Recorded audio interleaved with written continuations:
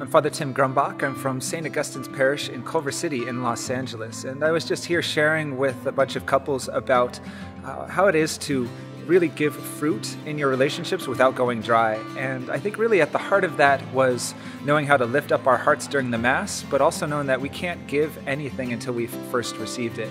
So we're not going to be able to love until we've first been loved. And sometimes that's the hardest part.